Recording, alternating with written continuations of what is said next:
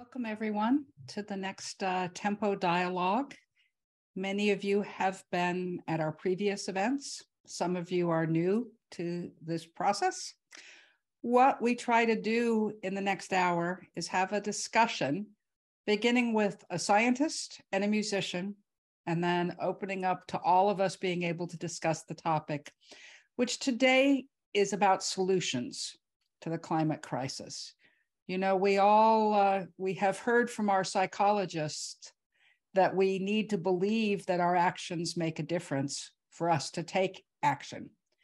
And yet believing our actions make a difference about climate change can be a pretty hard sell sometimes. And, but as our first speaker, Neil Fromer, has often said to me, scientists are fundamentally optimists. We actually do see solutions ahead. And so we want to talk about that today and ways in which music can help us understand that. So our two speakers are Neil Fromer and Dwight Bigler. Neil is the executive director of the Resnick Institute for Sustainability, a endowed program at Caltech for energy and sustainability. Neil works with the faculty, staff, and students across the entire campus to develop new ideas and research technologies related to a clean energy future. He's is a physicist. He comes to the solution side of the climate problem with all the great credentials. That's what he's been working in for his whole career. He'll be joined by Dwight Bigler, who's currently an associate professor of music and the director of choral activities at Virginia Tech, and the music director of the Blacksburg Master Chorale.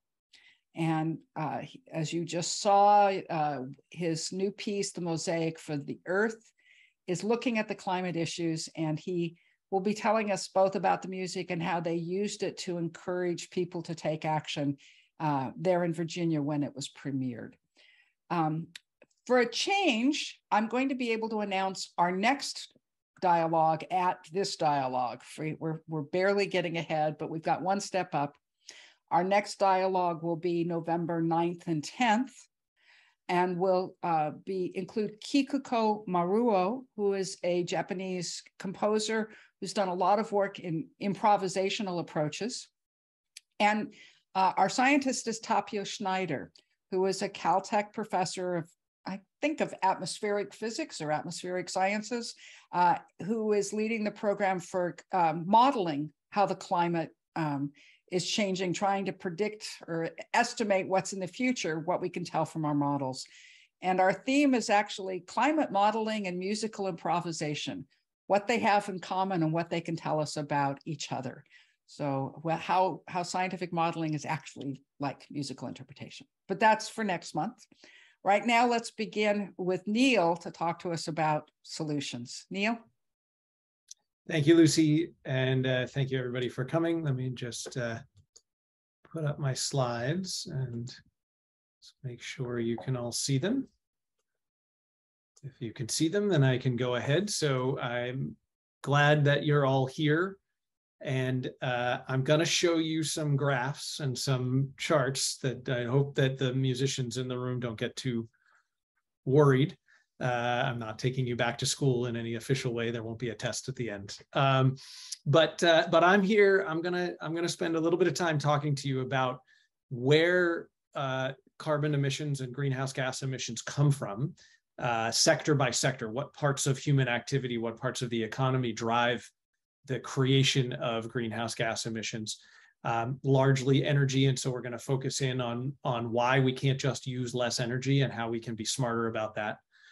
We'll talk a little bit about the actual locations around the planet where these come from, and then think about how we can use this data to inspire ourselves for the specific ways that we can take action in our lives and for the whole planet.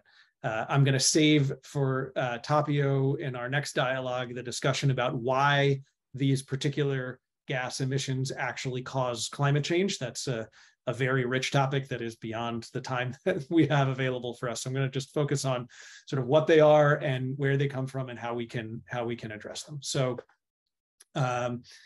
let's see, I'm going to start with this. So this is a graph that shows sector by sector where our greenhouse gas emissions came from. This is from 2019. And it's from a great website called Our World in Data. You can go there and basically look up just about anything. And they're a clearinghouse that collects data from all over the world with interesting information about what we're doing to the planet and how we're interacting with it. And so you can see this sort of breaks down how much of our greenhouse gas emissions come from electricity and heat generation, from transportation, et cetera, all the way down. If you add all these things together, they add up to 50 billion tons, 50 gigatons. That is the approximate annual CO2 emissions from all of human activity on the planet.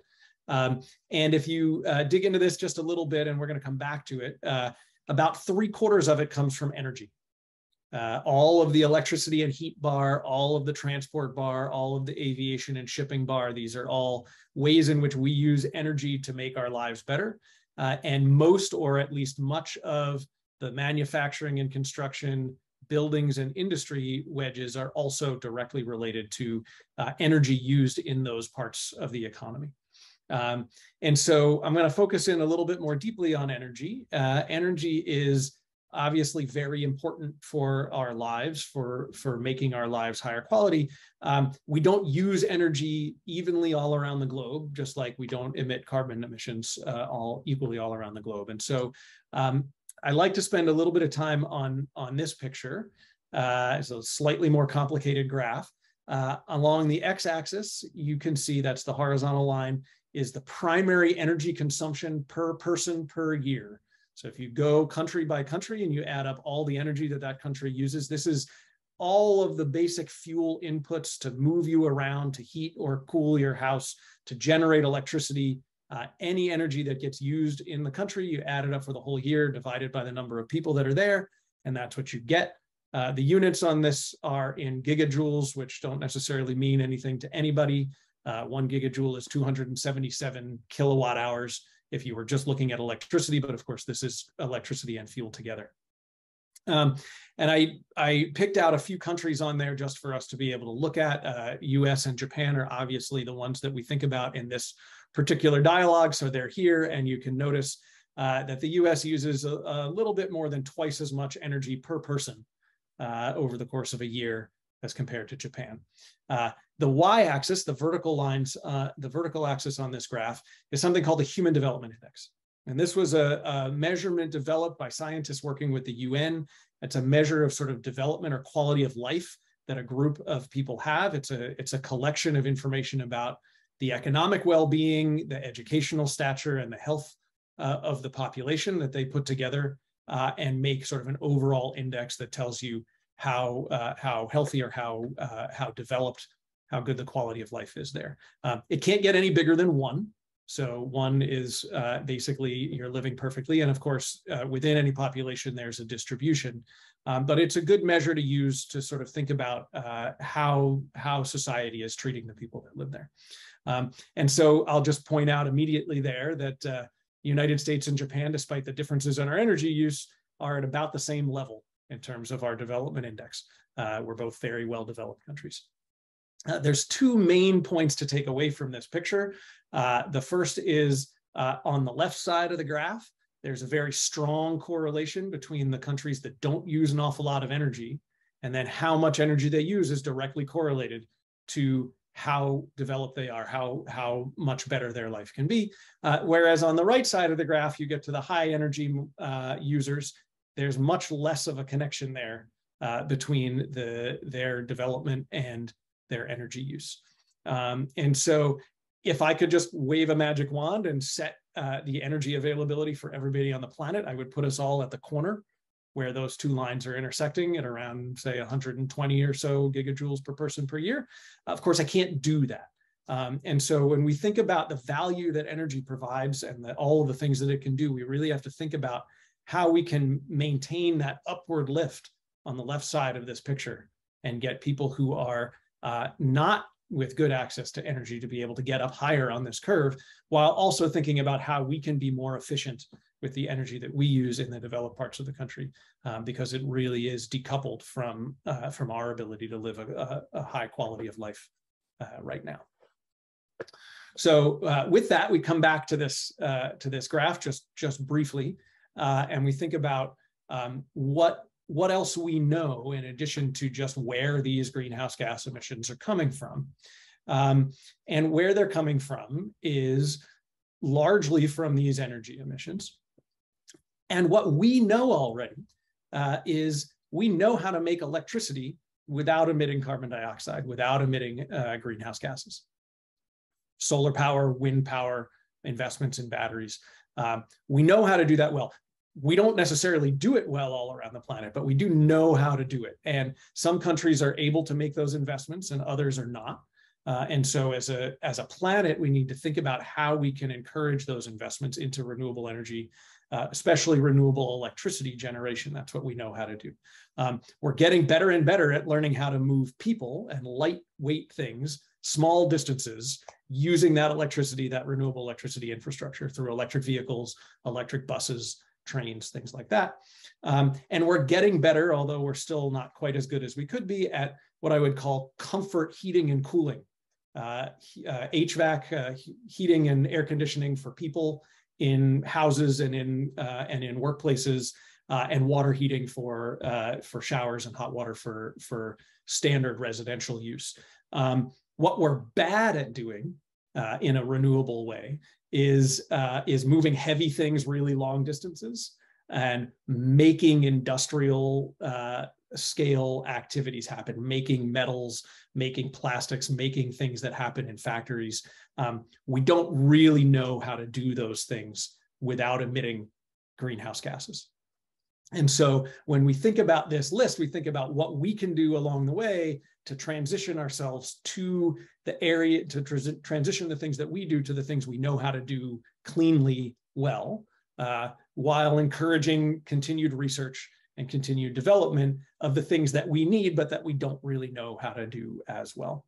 And so obviously this isn't the same. This is the graph for the whole planet. And as we said, it's not the same all over the place. And so where you live might affect the way that you think about what the specific investments you might want to make are.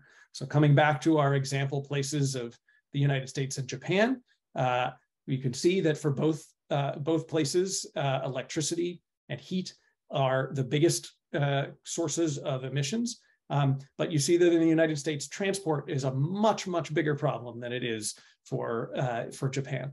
And what does that tell me as somebody and actually in California, which I don't show here, transportation is even bigger than electricity and heat. It's the single biggest bar. And so if I am going to try and make decisions as a person living in Los Angeles about how I can change what I do, I'm going to focus on transportation. Whereas somebody who's living in Tokyo or elsewhere in Japan might not think as carefully about that because they have a different infrastructure in place for how they transport themselves around to do the things that they need to do in their world. There are a lot of other really interesting little differences here, but in the interest of time, I'm not going to go into them right now, and we can come back to them if people have questions later on. Before I move on to the actual list of solutions, I just want to say that this continues to seem like a very daunting problem, as Lucy said in her introduction. And I'm actually fairly comfortable with this idea. I tell my students this all the time. The dauntingness of the problem is actually helpful. It's such a big problem, and it's not going to be solved by one silver bullet or one particular path. There's no exact right thing that any one person can do to solve this problem. And so what that means is that if you look for things that are helpful and that you are passionate about, you will be motivated to do those things because they bring you joy and they are part of your passion, and you will have a positive impact on what's going on in the planet. And there's so many different opportunities to make a difference that almost everybody can find something that they can do and that they are excited about doing that will contribute to a solution to the problem. So that's a little bit of the optimism, I guess, that I'm supposed to bring into this, and hopefully we can think about that. So trying to wrap up as quickly as I can here. Lucy, great person that she is, worked with a number of people and put together, along with her team, the Tempo Toolkit, which is available on the Tempo website. And it's got a background on climate change and music and how these things fit together. It's also got a list of suggestions of things that you can do in your life with your time to try and make a difference. And so I'm just going to go through those through the lens of what we just talked about what is important and useful in your place. And the first one is sometimes the hardest one. Commit to taking some personal action. It's the hardest thing to do is to actually get started. When you're thinking about that, remember what it is that we do and don't do well. The reasons why the graphs were different for the US and Japan is partially because we have different resources and different industries that take up our economic activity in the two different countries, and partially because we've built different infrastructure for what we can do. So as I said, for me, I'm going to think about this as a car owner when my car dies, not to buy another gas-powered car, but to buy an electric vehicle, because that's going to make a difference. I'm going to think about, can I get away with only one car for my whole family and start using public transportation more? I'm going to think about replacing my gas appliances in my house. If you are a homeowner, you can do these things. The important thing to do here is not to try and do things that are going to be so painful for you that you won't do them, right? We make New Year's resolutions and we keep them for a week because they're too hard for us to change our lifestyle. So find the things that you can do and commit to taking those actions, and that will get you started. The rest of the list, I think, is actually where a lot of the really effective work comes from. Engage with your friends and family. It's hard to start conversations about this topic. It's easy to get people worked up and excited and concerned, and you're afraid you're going to say the wrong thing and you're going to cause a fight.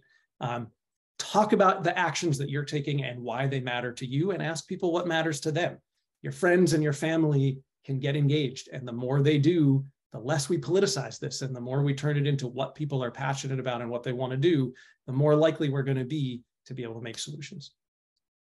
Find organizations that are promoting climate action and join them.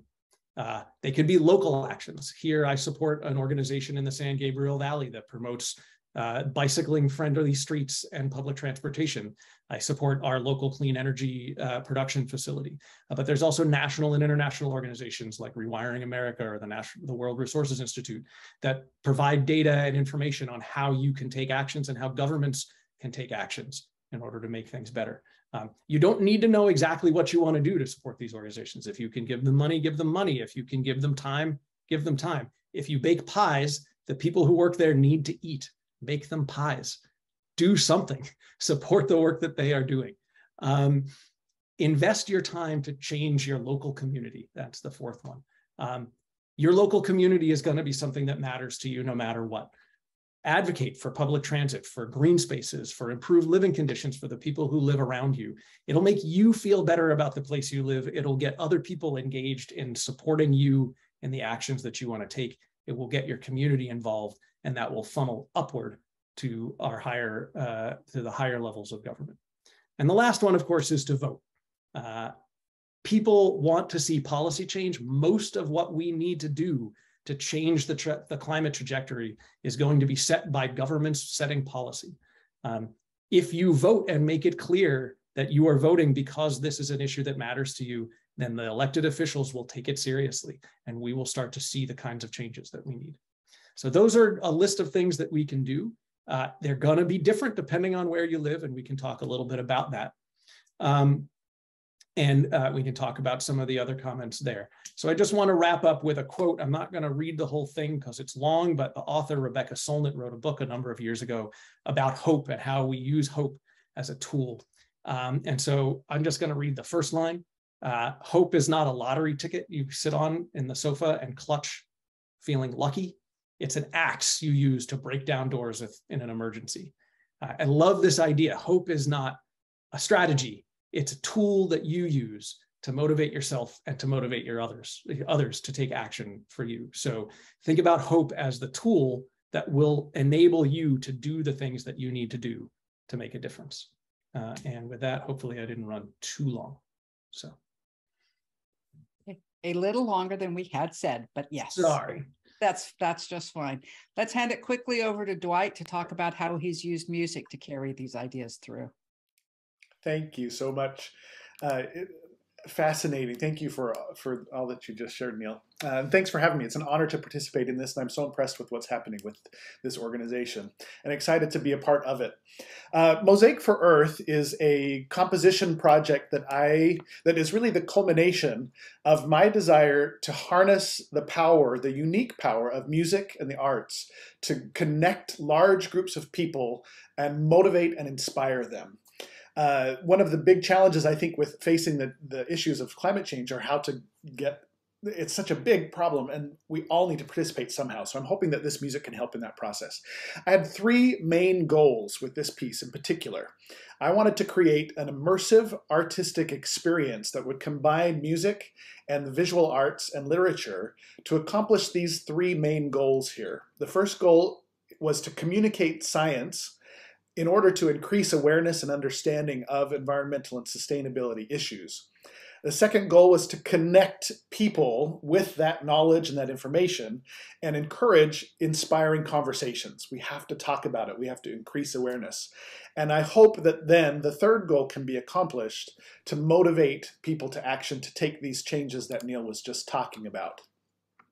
I knew that I wanted to compose a large work for choir and orchestra, partly because I know how much that kind of music has affected me in my life. It is hugely important and very inspiring and motivational for me. And we can see often in concerts in the classical world, a lot of times it's those concerts that are combined with choirs and orchestras that draw the biggest audiences. So I wanted to design a piece that really took advantage of that. The challenge with this piece was that I didn't have a dramatic or narrative storyline that was built in like a typical oratorio or an opera. So I had to be really careful as I selected texts and researched various options for texts to find a mix of celebratory texts and then other texts that dug into the problems that we're dealing with and use a structure that could design those in a way that made sense and provided some real interest artistically to keep people engaged.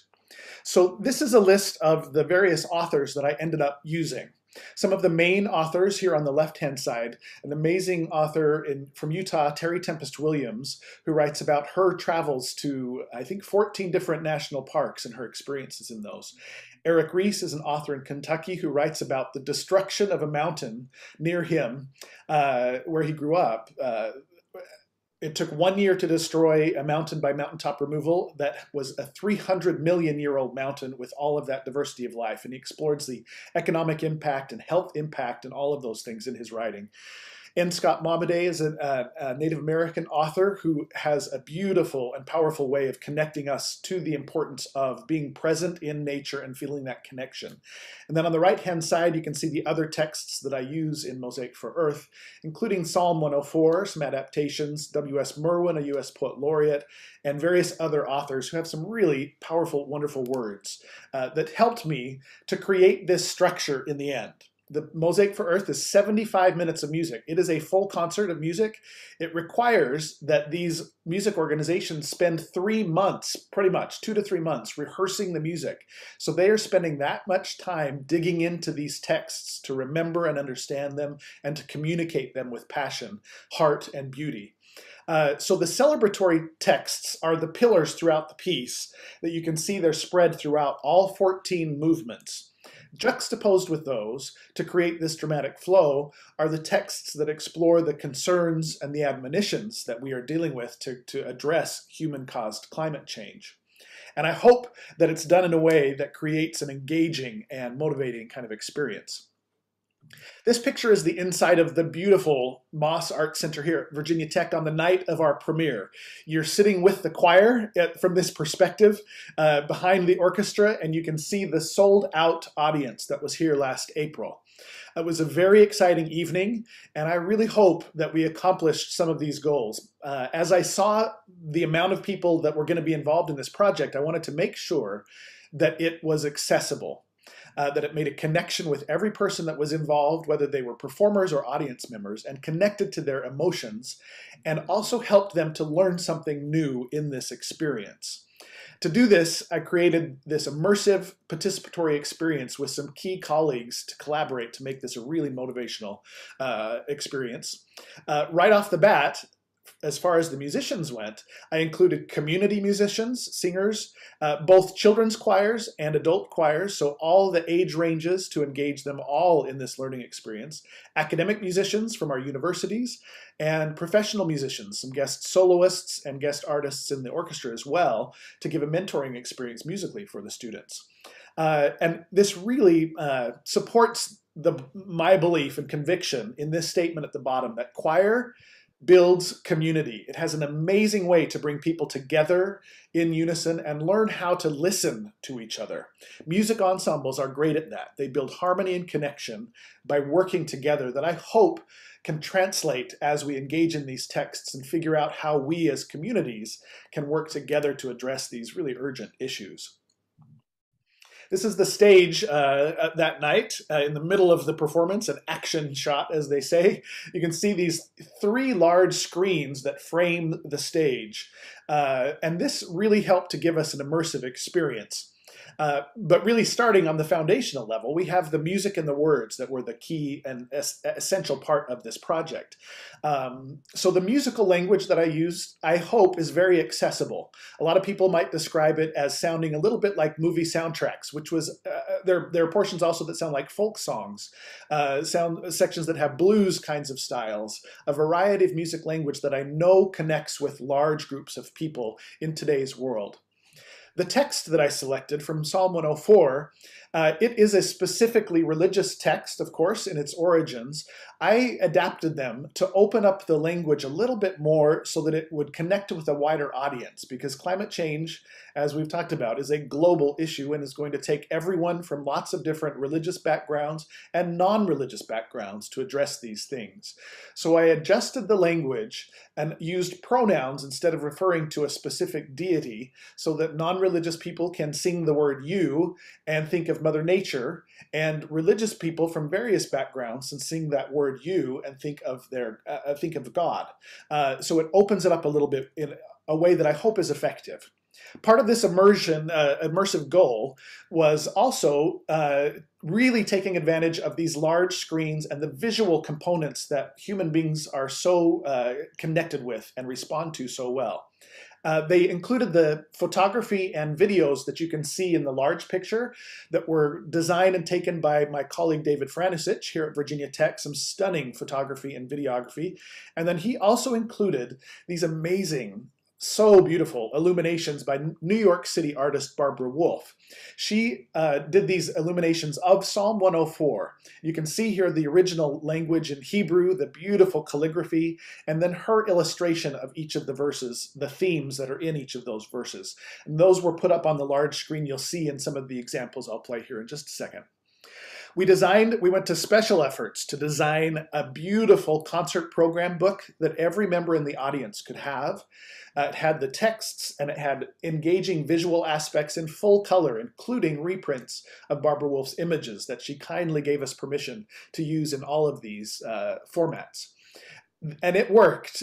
My goal was that the audience would take these program books and keep them. They are keepsakes that I wanted them to take home and continue to look at. So often when we go to a concert, the audience members just leave the program in the seats and the ushers have to clean it out. There were hardly any of these books left in the concert hall that night, and I've had multiple requests for more copies so that people can share it with their friends. So it's a way to expand and maximize the impact of this project. We also planned outreach events weeks before the concert and after the concert to engage panelists in discussions with experts, much like today's discussion that we're having right now, an opportunity for them to continue learning about these topics. We also created a website, and we're going to put links on our website to the Tempo website to continue to provide resources for people to learn more about how to engage with these. And next month, we'll be releasing the recording on the Tonzen label in both audio format and video format. And we hope in an immersive video format as well to create really interesting, unique, and powerful ways for people to experience the premiere of the piece and also to hopefully encourage many orchestras and choirs around the country to engage their communities in their own productions of this, drawing in their own artists for the displays on the screens and lobby exhibits and all of these kinds of things to really engage their communities in these activities. So to give you a little bit of a flavor, the first movement is one of the psalm texts that I adapted, and I'm going to stop sharing my screen. We'll switch over so that you can see a little demonstration of this recording, a little excerpt from the first movement of Mosaic for Earth.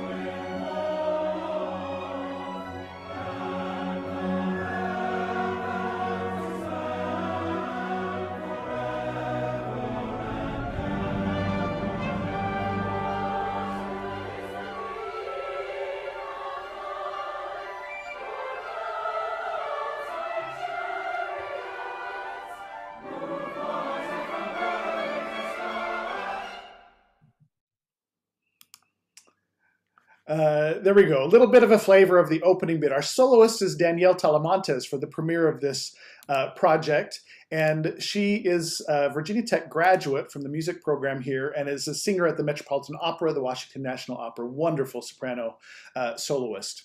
I want to give you one little taste of a movement where I use texts from the authors that I just mentioned. The fifth movement is the largest movement of the piece, about 10 minutes, and it is a mosaic itself in a lot of ways. I use lots of textures, texts from many of the different authors, different styles, tempos, moods, including using the octatonic scale at portions, using blues style, hoedown style, sounds a little bit like Copland. There are lush sections, fiery sections.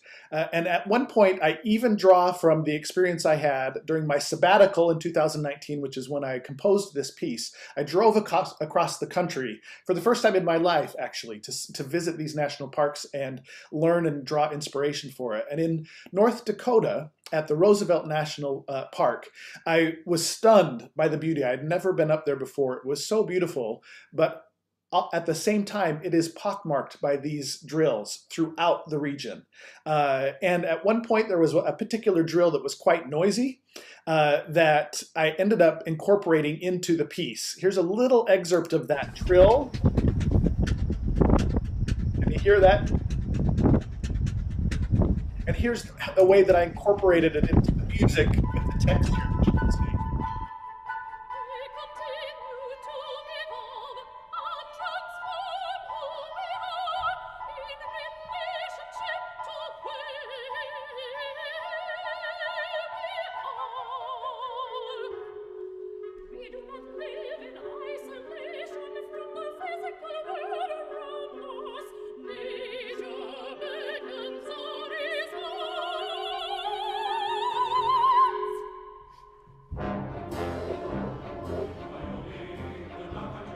Continue on from there.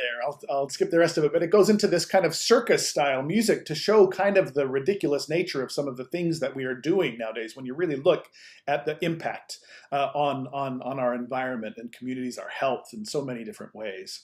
The fifth movement ends with this last bit. This is the last excerpt that we'll share for my portion of the discussion today. This is the end of the fifth movement that has some of this beautiful text by Eric Ries.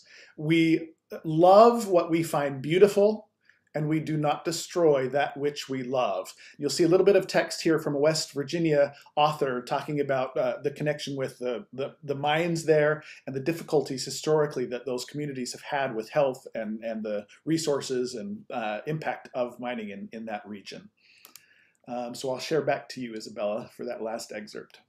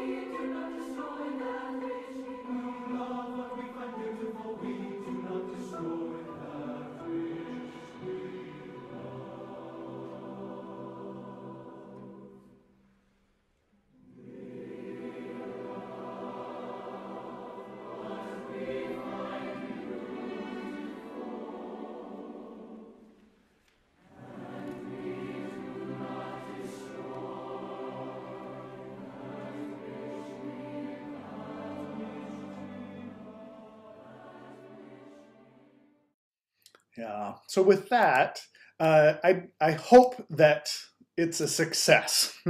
It will take more performances.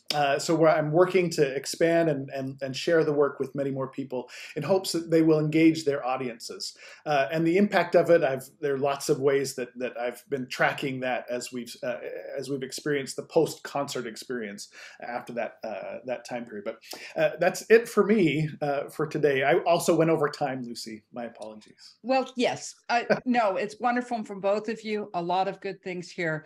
I think, though, that rather than having our usual discussion just between the two of you, given that we're already 15 minutes with only 15 minutes left, let's open it up to people who, for general discussion or questions or comments, questions, ways in which we might want to respond to this.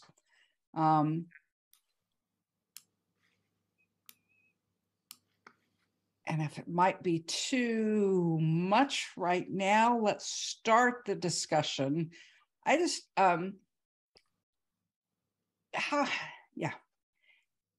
when you encourage, you by doing such a large event, I mean, you had so many participants, you were already right there and getting them going, and you got them involved in doing it. I see Caitlin was asked. I'll let Caitlin ask rather than me going on with that. Oh, hi. I'm also a musician. I really appreciated your composition, and I really loved your sources of text. And I love that this was such a big production. I really enjoyed how you engaged so many audience members. It was wonderful. My question is, we also have a project that's climate change oriented, based in the local Gulf South, that engages a lot of artists, and we commission poets and songwriters. However, with projects like this, my question is, how do we reach those audience members who are too busy, have 2-3 jobs, are not able to come to the concert hall? Like, how do we make these projects portable? How can we schedule them again? That is my concern with, let's say, my project. So I know you have a recording that you can put on the internet. It's just like, how much outreach can we do? I'm just wondering about that. Yeah, that's always a question, how to increase our audience reach and just expand our audience. And I think all of those techniques are really important. Having a recording, if at all possible, really Yeah. helps so that people can watch after. And then your marketing is a big marketing and networking, being able to Yeah. expand that. And we shared, I gave multiple lectures about this project before the concert. I talked to our Master Naturalists organization here in town. I gave lectures in classes on campus. Yeah. Talked to a BioBuild organization. Like I reached out. I gave lectures to high school choirs and bands to tell them about the composition process, to pick their interest a little bit. In fact, one of their directors told me that they had about 10 students initially set to come to the premiere. And after that little lecture and presentation on Zoom, their class, they ended up with almost 40 people, a full bus that was on board to come and excited about it. So finding creative ways to reach out and connect and to get them excited. That's a great idea. You won't get everybody, but Yeah. those kinds of things can help. And did you give like suggestions to websites to reach out, like, you know, to kind of give them the impression that they have ways of taking positive action after the concert? Did you give out like leaflets or send them to? We have I collaborated with Annie Pierce, a colleague of mine in the School of Construction here at Virginia Tech, and she is working with her students to continually supply a curated list of resources on our website, mosaicforearth.org, that provides lots of different ways for people to get engaged in these, whether they want to contribute money or they want to just learn more about the art, about environmental art, or learn about the organizations that are doing things. And I'm going to put links to Tempo, to this organization. Yeah. As well. We would love to do that. Yeah. Cool. Thank you. Yeah, thank you. Fran, you have a comment on this? Yeah. Well, first of all, thank you both for your presentations. They were fantastic. Some of you know me. I'm with the Climate Music Project, which also brings together musicians and scientists to work together to create science-guided music, to do the same sorts of things, Dwight, that your objectives are to increase awareness and connect people to the science, and mostly to get people to take action. We haven't done anything quite as ambitious as you. We have 4 pieces of music and doing several others in different genres. But this is a little bit of a follow-up to the last conversation, is we're trying to get a handle on how much impact we're having. How much has the audience actually gone to the websites and taken actions? How many people, despite their enthusiasm during the performance, continue a week, a month later? And I'm just wondering if you've given any thought to that, if you have any feedback, any sense of being able to maybe not quantify, but at least understand how much of an impact your music is having on people. Yeah, that's a really important part of this, because part of the goal is to have that impact. So how do we measure it? And me with my colleagues have been gathering feedback from our panel discussions, and also like after the concert itself, I collected all of the emails that I got from various people who were in attendance. A number of people watched it on Zoom as well, and I've been collecting those, and those are somewhat anecdotal, right? Because most people after a concert, sometimes regardless of how good it was, they'll tell you, that was great, congratulations. But still, some of them had, there were a couple of ways that I've measured it already. Some of my colleagues, a recently retired orchestra director actually emailed me after and said that he thought, he had been at Virginia Tech for almost 45 years before he retired. And he said he was bowled over, and that he thought this was the most significant event that the music department at Virginia Tech had ever put on. And it's a huge scope. I mean, it's kind of crazy and not possible everywhere to do this. But there's that kind of thing. And then all the way to the other side, where I have students who remembered from 2020, we first attempted to put it on in 2020, and then the pandemic hit. So we had 2 years of students who learned it the first time, and then we didn't get to perform it, and we brought it back. And before we had our first rehearsal, I had students coming in singing parts of the lyrics and the music that they remembered from 2 years ago. And that, I think, is one of the benefits of doing a project like this that takes 2 or 3 months to rehearse, with lots of repetition and working out the notes. It's not easy music, but it is doable, very doable, but it takes work. And so I'm hoping that those little things, and then the myriad of other emails. Oh, and one last little quick thing, sorry. I got an email from my dean after the concert, that went to the concert. She was very moved by it, and to the point that she thought we need to present this at the Kennedy Center, for example. And it was interesting because for 2 years before the concert, I had asked to plan in a performance at the Kennedy Center because I believed in the project and knew it needed that kind of presentation.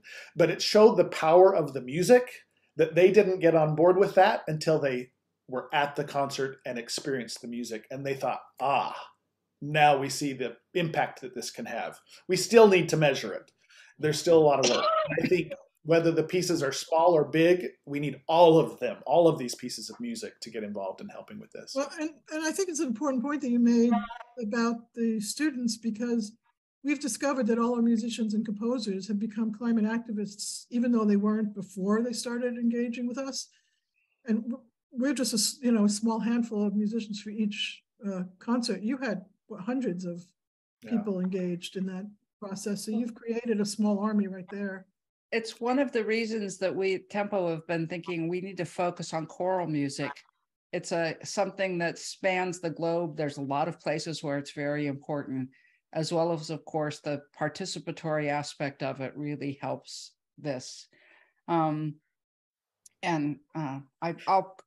just suggest that people really watch the chat as well, because I think some people are making good comments. Thank you, Sean. But I do, one of them is about what calls to action there were, and that's actually why I thought of Dwight coming in with Neil, because of how do we take these very specific things with the message that they're actually going to make a difference. And how can we tie that to the music most effectively? I'm going to start by asking Neil, just do you think, as a non-musician here, Neil's our sounding board for the non-professional side of things on the music. What do you think about how the music ties in and ways of approaching action on this? That is a good question. I mean, I think the discussion that Dwight and Fran were just having sort of plays to this, right? There's a lot of in the moment motivation that comes from being moved by a piece of music or any other piece of art, and you leave the theater, or if you were watching online, you walk away from that and you think sort of deeply about what's there. And that either carries with you or it doesn't. And I think what we were hearing is it certainly carries with you for all of the people who were involved, all of the musicians who were there. And as Fran said, that for Dwight's performance was a little mini army that can be captured and used effectively and in really important ways. Whether you get that to the audience is this big open question, right? And some of that comes with what comes along with the performance, what kind of what kind of information in addition to the art is available in the program. Is there a short discussion before or after? What's going to drive the people beyond the excitement of the moment of the music to take just the one step to go to a website, find a piece of information, find an opportunity in their community to engage more, because once they've engaged with that, then they're off to the races. So, I don't know. I mean, the music itself is very moving, and even though I've heard it before and all the prep that we were doing, I sit here in just the small pieces and I get re-energized by it. I was surprised, to kind of follow up with what you're talking about. I was a little bit surprised that some of my family members who attended the concert, they came to my house after the concert. They were visiting here in Virginia to attend it. And I had a sister who I had not shared any of the text with before, but she showed up at my house quoting some lines from the concert. She says, "Oh, I just loved this line that said, we need to have a love affair with the beauty of the earth." That came from a letter that Stuart Udall, Secretary of Interior, wrote to his grandchildren about caring for the planet. And she has remembered that to this day. She says, "I'm going to use that as one of the themes of my life." And then my mother and another sister bought a composter. Like they said, it got us thinking about this. And so we bought a composter, and we're going to, less waste and recycling and that kind of thing. Those are little things, but that gave me hope that it can make a difference. Like people can sometimes take an action. Sean. Yep, you're muted. Yeah. You know, I am involved with an LA choir called Tonality that tries to combine social justice with their music concerts. We just had a concert this last weekend where there were 2 booths in the lobby area for related action organizations relating to the issues. But what I wanted to say is I think humans, unfortunately or fortunately, are most interested above all in other humans.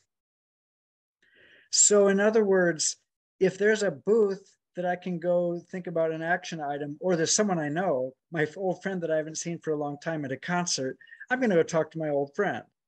And also, even in terms of like consumption of resources, I will spend so much money and aviation energy and emissions to go see my mentor who's getting old.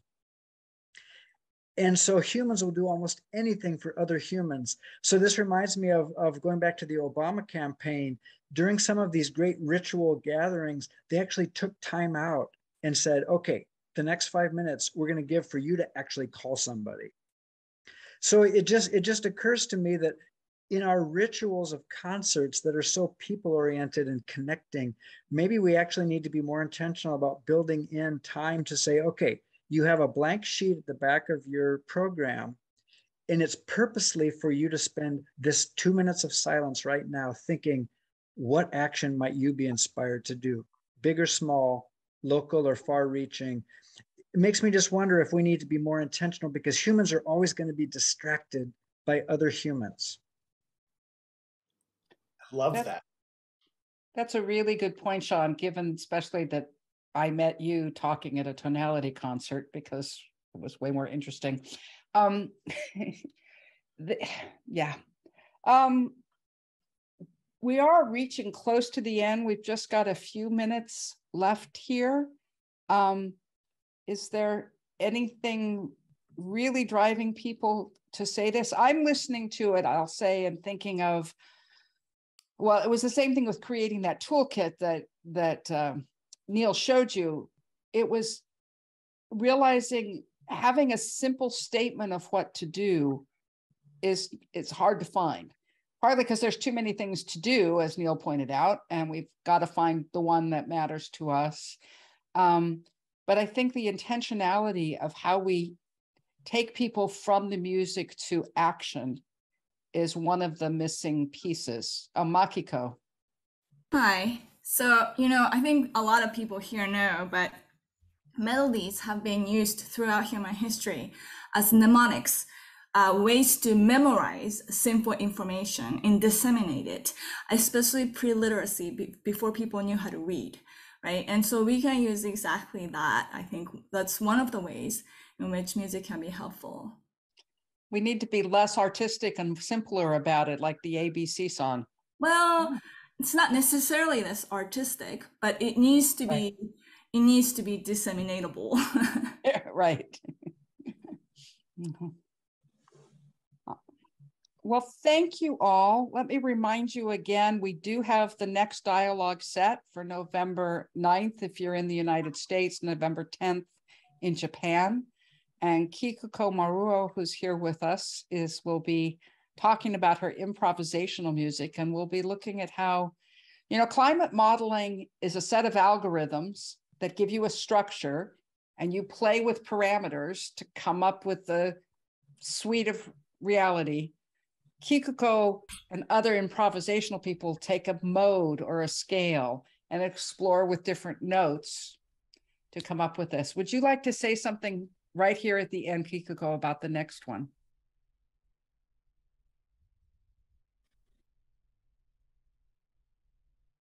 Or you just were waving at us. I thought you might. ありがとうございます。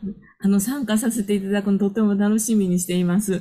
で、私の音楽を、いくつか今までに聴いてもらって、自分自身が気がついていなかったことをルーシーさんから教えてもらったりして、実はすごく驚いています。で、私は小さなコミュニティで小さな発信をしているんですけども、この仲間で、ちょっとちっちゃな種かもしれないけど、それがまかれて、育って広がっていったら嬉しいなと、とても思っています。ありがとうございます。